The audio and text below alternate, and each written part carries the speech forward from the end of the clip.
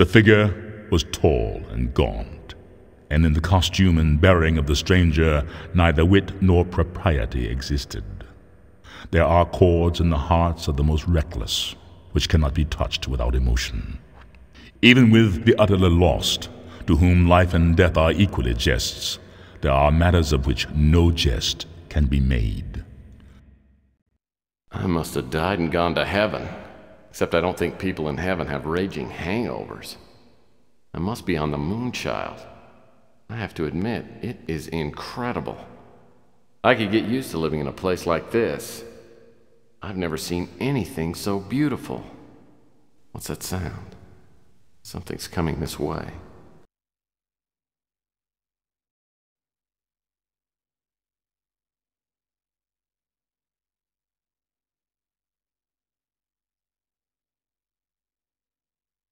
Wake up, Mr. Murphy.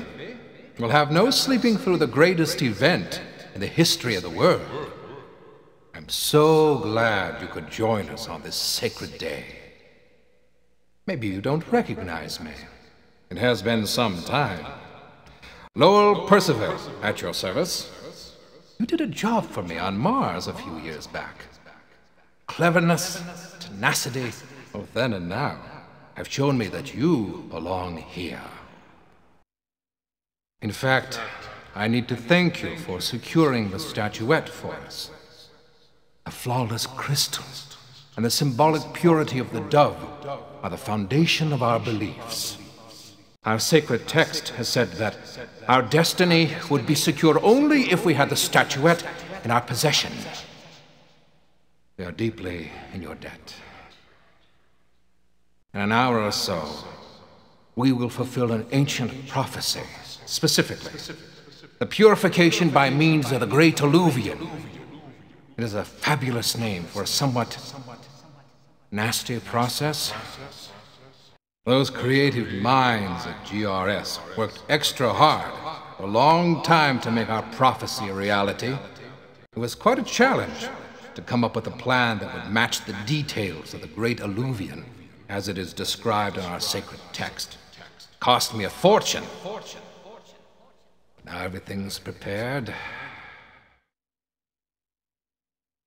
At midnight, I will become the savior of our dying world.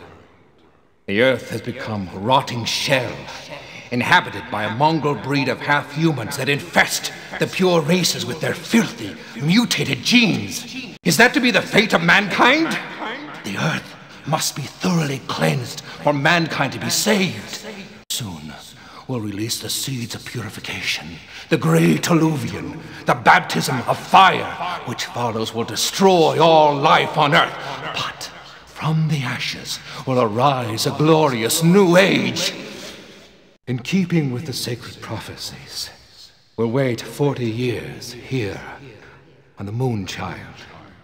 Then our genetically pure children will return to a world that, like them, is clean and unspoiled. Though I may not live to see it, I will die peacefully, knowing that I have given mankind a purified world. I designed this Moonchild to be the Ark of humanity, but it is also a splendid place to spend the next 40 years. We have it all here: aquariums, aviaries, zoos with animals of all kinds, forests, rivers, mountains, nightclubs, ballparks, everything you could ever want. And the people, only the creme de la creme. Architects, bankers, doctors, artists, musicians, and a former president. And as for the women, they're all beautiful, intelligent, accomplished. 1,000 men, women, and children, all bound together by belief and purpose, a desire to create a world free of imperfections, a society of harmony, peace, without fear, without crime. Share in our dream, Mr. Murphy. You have less than an hour to decide. I can't allow you to attend the big purification party, but I'll be down to see you right after. I'm sure you'll agree that your options are limited. So, Lowell Percival is behind all this. His offer is tempting. It sounds like paradise. And there's probably no way to stop the cult now, so maybe I should just make the best of it. Hold on, Murphy. Don't forget what they've got in mind.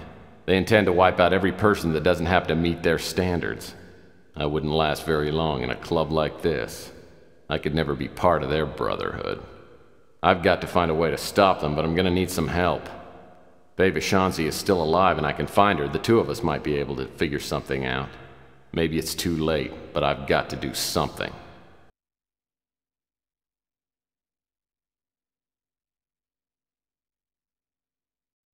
I looked through the pockets of my overcoat, but they've taken everything. All I've got left is the watch I found at the Countess mansion. Could be a lot worse, though. At least they didn't find the winter chip.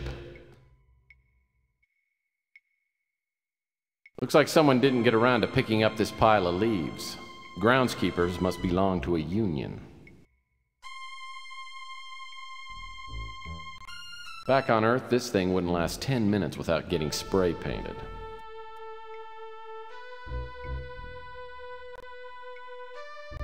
This piece of rock looks like it's come loose from the mortar.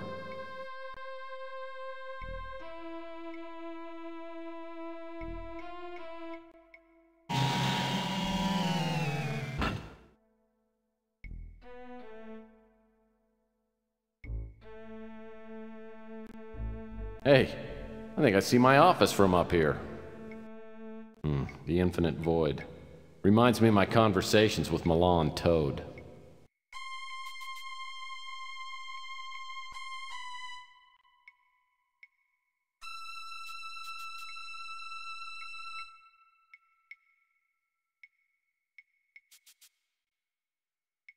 A rake.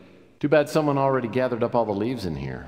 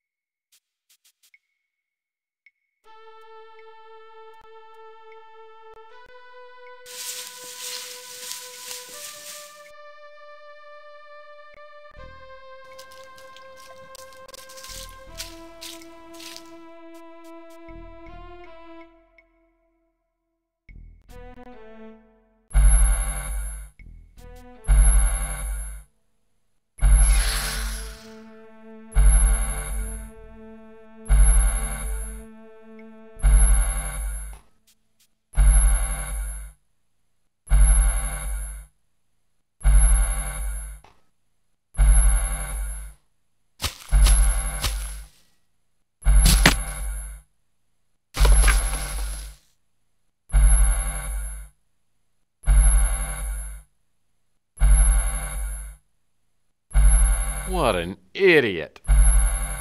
Oh!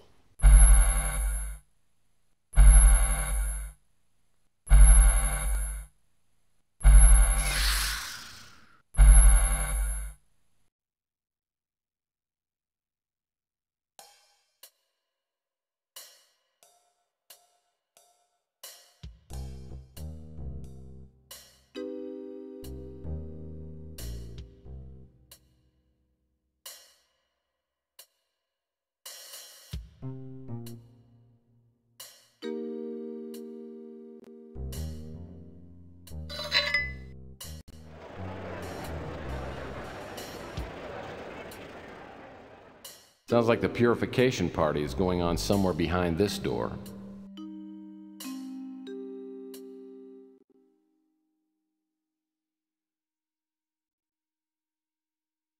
I see you're back again. This is getting old, Murphy.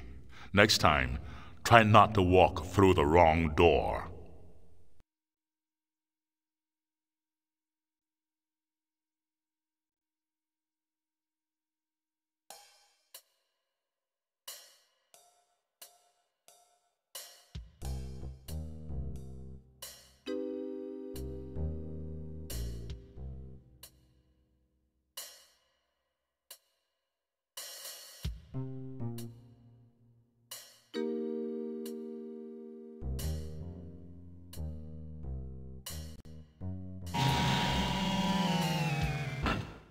As I enter the stasis room, I feel like I've stepped into a fairy tale.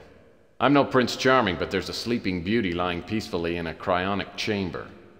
It's Ava Shanzi. Boy, do I need to talk to her. As I look around, I spot a console nearby. Looking it over, I figure it must be used to control the cryonic sleep state. If I can resuscitate Ava, maybe we can still stop the cult. I've seen consoles like this before. The 4 buttons along the top must administer injections. The 2 slider controls look like they regulate the air temperature and oxygen level inside the cryonic tube. I seem to remember that slider mechanisms like these are really sensitive and need to be moved slowly. Well, first things first, I'll need to turn this thing on.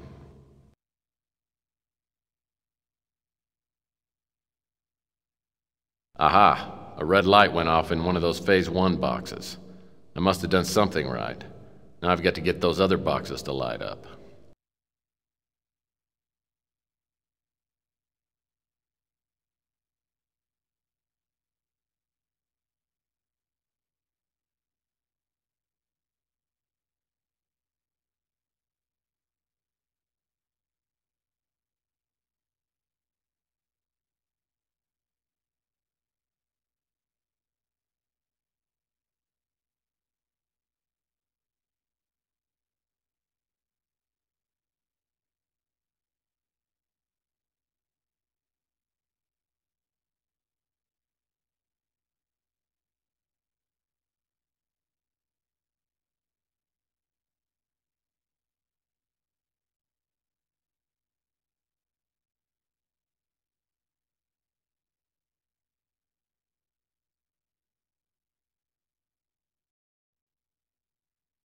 So, is it all over?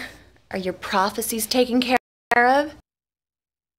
Look, prophecies aren't in my job description, okay? I'm just a humble PI trying to save the world as we know it.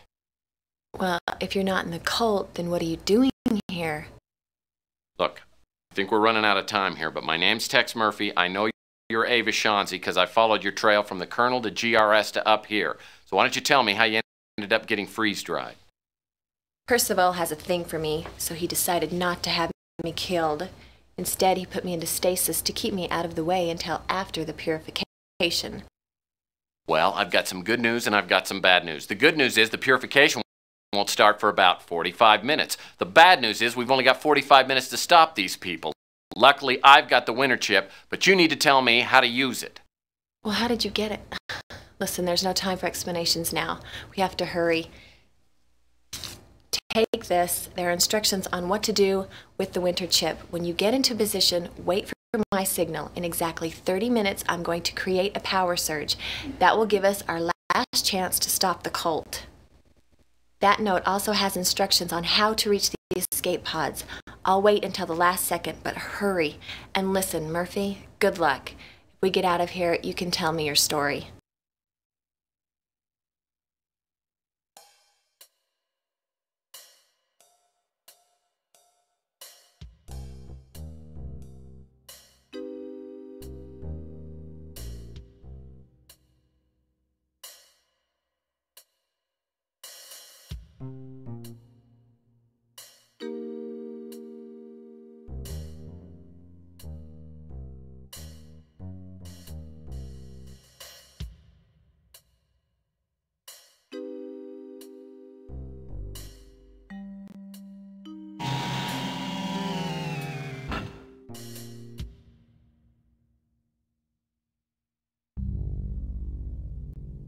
Those asteroids look like they're following the Moonchild around like big stone puppies.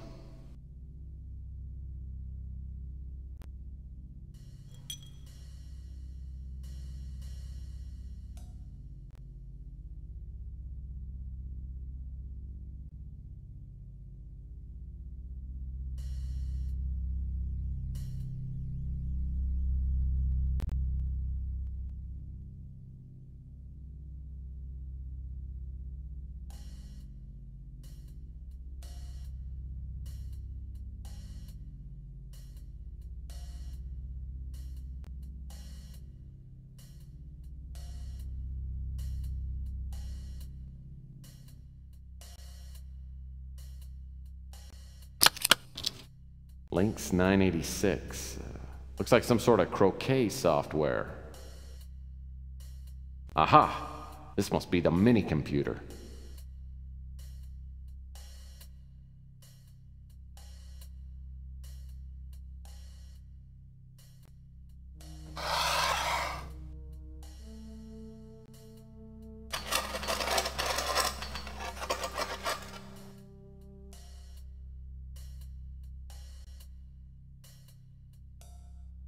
The cocktail glass is worthless, but I love flex straws.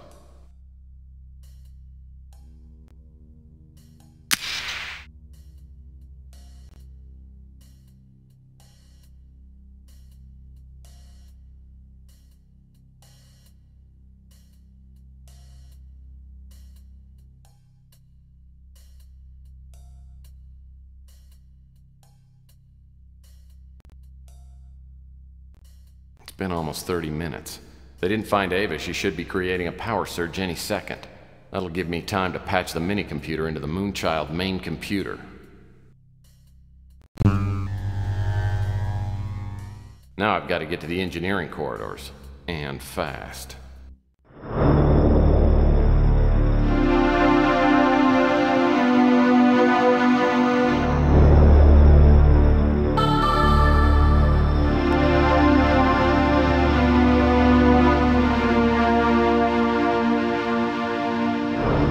I've got a system warning on level 18, section J. I'm attempting to override that. Now I'm showing a temporary system failure. Climate control is down on levels 4 through 18. Winter sequence engaged.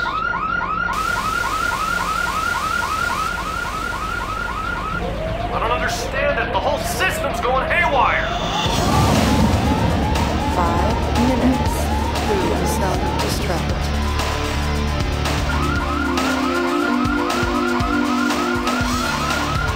The whole system is shutting down and I can't do a damn thing about it. Damn it! Malfunction has initiated the self-destruct sequence. Download the backup system. My hell? 3 minutes to self-destruct. What the hell is going on down there? We got electrical short fires breaking out all over up here. Whole integrity has been compromised.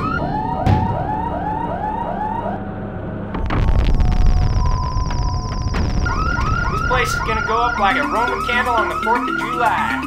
2 minutes to self-destruct.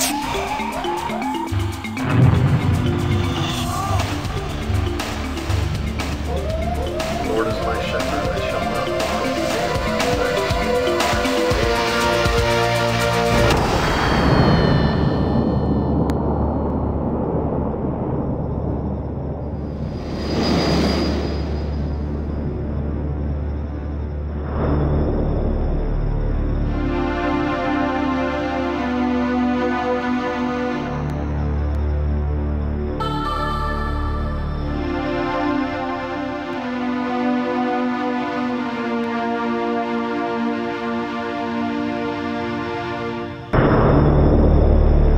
He had come like a thief in the night, and one by one dropped the revelers, and died each in the despairing posture of his fall. And darkness, and decay, and death held illimitable dominion over all.